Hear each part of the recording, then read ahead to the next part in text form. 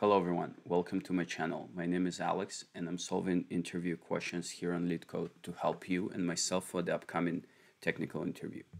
So today we got 392 is subsequence.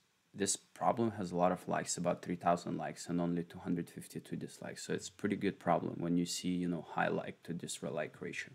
So let's read the problem first. So given two strings s and t, return true if s is a subsequence of t or false otherwise.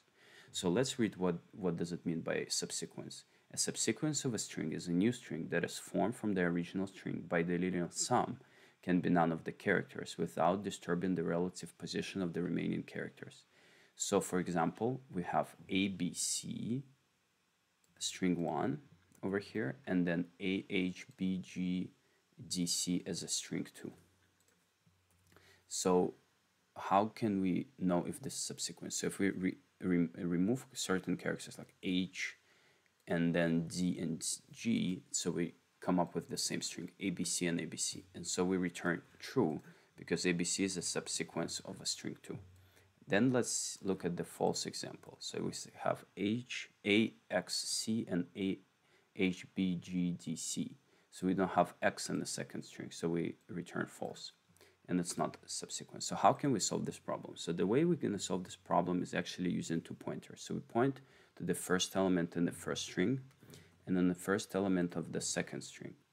And then we say if two strings are the same, two characters of a string are the same, then we advance two pointers. So A and A are the same, so we advance to B. B and H is not the same, so we only move the second pointer. B and B is the same, we move two pointers. C and G is different, so we move only second, and then C and C the same. So then we check if P pointer 2 has the same length of the string. So we know we went through all of the string, and this one is subsequence of another. So let's code it out and see, it's better explained with the code. So first we create two pointers. We say let P1 equal 0 and P2 equal also 0. And then we create a while loop, and we'll create while what? While P1 dot P1 is less than s.length and P2 is less than t.length. So basically, if we haven't gone through all of the characters of the string, we'll keep looping.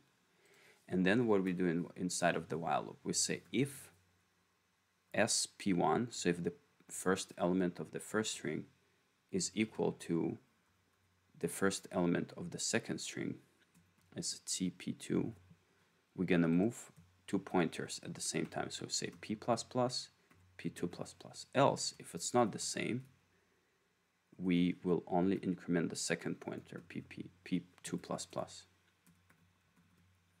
And then once we gone through the entire loop, we have to return and see if p1, the length of p1 is the same as lengths of first string. And if they're the same, we return true. We know that we gone through the entire string. And then if it's not the same, we'll return false otherwise. Let's submit and see how we've done here. Let's submit. Okay, so here's an error. Let's see what the error is about.